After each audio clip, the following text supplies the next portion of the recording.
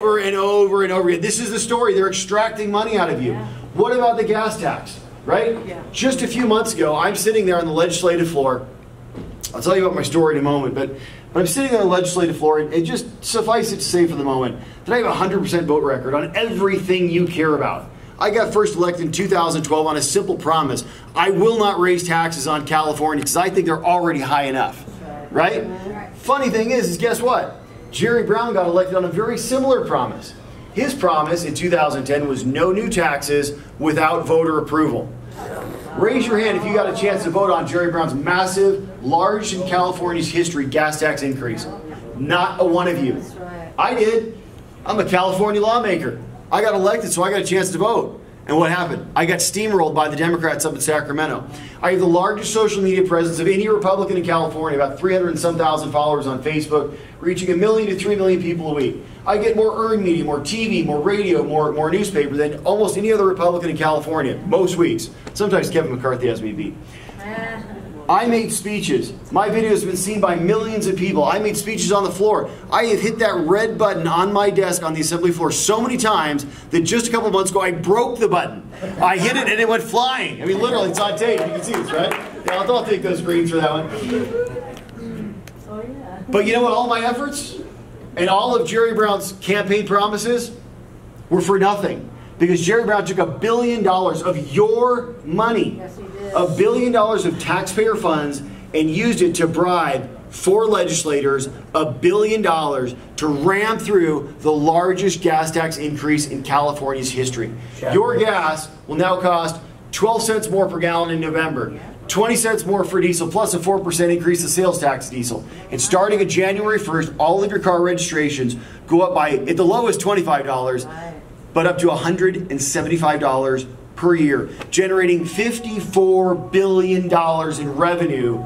Your money, when you hear revenue, just think that's coming right out of your pocket for Sacramento over the next 10 years. Have we had enough in California? Yes. Have we had enough in California? Yes. Isn't it time we do something about it? Yes. Right? Listen, how is it possible, if we have more oil and gas in Saudi Arabia, that we have gas that is the second highest in the nation? The only state that beats us for gas prices right now, does anybody know what it is? Pennsylvania. No, it's Hawaii, and they got to ship the gas there. Think about this. We are sitting on oceans of oil and gas, yet we pay people billions and tens of billions of dollars to bring in foreign oil when we have our own. Not only should we be energy sufficient, self-sufficient, we should be an energy exporter. Right. Because remember, the Fed just changed the law, so we are now allowed to export our oil and gas. California should do this. We should use cleanly, safely, environmentally friendly. This is your money. This is our energy, and we should go take advantage of it. Do you agree? Yes. Double hole. Do you agree? Yes. This is tens of trillions of dollars. Think about this, guys. California's got this massive pension debt problem, right? We have these unfunded pension liabilities. You got 2 fine individuals back there. I'm going to point them out. One is Mike Johnson. Let's hear it from Mike Johnson on my campaign staff. And then you got George Andrew. He's on Tom Lackey's campaign staff. Now, last I checked, this is Saturday at about 1 o'clock. And these are not work hours, right? That's why they're campaign staff right now. But during the week, when they're working their normal jobs, they also work for state operations. They're both state workers back there, right? Nothing wrong with that. We need good people to do good work, right? But get this. When state workers have worked for 10 years in the state of California, they get half of their medical expenses paid for life. Oh my. You work 20 years in the state of California, you get lifetime medical covered for the rest of your life. Raise your hand, anybody, if any employer ever paid you lifetime medical. Right? This is your money, guys. This is what you're spending it on. The average public sector worker in California, not these guys, they're underpaid because all the Democrats are taking all their money, but the average public sector worker in California makes over 50% more than the average private sector worker. Think about this. Raise your hand if you work in the private sector. Right? Government workers, on average, are making more than 50% more of what you're making. 150% of whatever you're making, that's what they're making on average. This is a crime. How does this happen?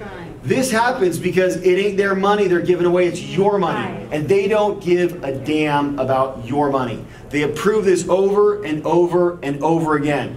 Not only with the most recent cap and trade tax, not only with the most recent gas tax, but with almost every single tax. California is among the highest taxes in the nation. And I will tell you right now, it's about time that we stop the tax increases, but much more important than that, it's about time that we actually cut taxes in California. Do you agree?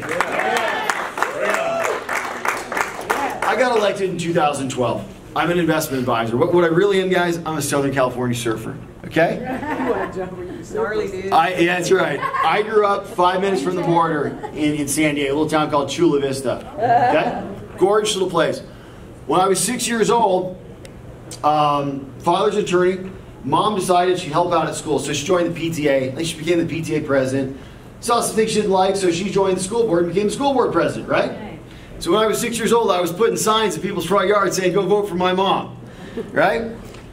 But that was kind of the end of my political life, and that was the end of her elect life. After that, she went on to the California Coastal Commission, California Coastal Conservancy, which she chaired for 12 years. And when she finally got fired by Gray Davis, because of course she was hired by Wilson and Duke Mage and fired by the Democrat, they actually said, don't, you can fire the other Republicans, but keep Penny Allen, because, she actually makes sense, right? So she was never an extreme person, but that was my experience. Other than that, I'd never seen anything about politics. I left San Diego. I went up to LA. I went to school in LA. I flew out and lived in Hawaii for a time. I was going to stay in Hawaii and just surf there and go to University of Hawaii, but I got tired of being called a haole. Does anybody know what haole means? Yeah. It means outsider, but what it really means is white boy that doesn't belong here, right? So a buddy of mine lived in Huntington Beach, said, "Hey, come on back to Huntington. It's Surf City, USA, unlimited waves, lots of great looking people, lots of fun. Come on." Now, 20 years later, I'm still there because truly, Huntington Beach is like heaven on earth. If you haven't been, come on down. We'd love to have you there. But the point is this. The point is that in this time, I also became an investment advisor. I'm a certified financial planner. My goal is to help all of you retire. Make sure you keep your money, pay as little as you can in taxes, raise your kids, purchase your home, pay off your house, retire here, see your kids off to great schools, and have a comfortable life. That all sounds pretty good, right? Yes, right? yes. I've done it for over 20 years, and I own the company. Now, during this time when I was kind of making my way and surfing and having a good time, making some money for my clients, making a buck or two for myself, I started to notice some things. First, I noticed my parents left. They built their home on the coast, but it wasn't in Carmel, right? Because they couldn't afford that. So what did they do? They had to go to the southern Oregon coast. They built their home on the coast up there. It's not extravagant, nice little home, but they had to go to Oregon to do it because property was too expensive here because we can't build homes because of all the fees we got and the regulations and jacking up the price of homes here, right? Because we don't have the supply for all the people that want homes. So my parents left. And what about my brother? I got one brother. He worked for Raytheon Missile Systems. Those jobs used to be in El Segundo, California. Not anymore. Now they're in Tucson, Arizona. So that's where my brother lives. My best friend took his business to Texas. He doubled the size of his business, doubled the size of his house, and now he doesn't pay a dime in state taxes. My clients that started out in California are now in over 20 states around the country because their jobs left, their companies left, and you know what? Then they left too. Raise your hand once more. Who has seen anyone leave California that you know? Right? Keep your hand raised if you want to see them come back. Keep your hand raised if you want to live here and stay here and watch your kids grow up here, right? This is what we all want, and this is why this state is worth taking back. That's why in 2012 I ran for office. I was a total unknown. Nobody knew me. I helped out a couple of politicians, but that was it. I never held elected office before. I was the underdog. The Sacramento Bee had me at a 20% chance to win 2 days before the election.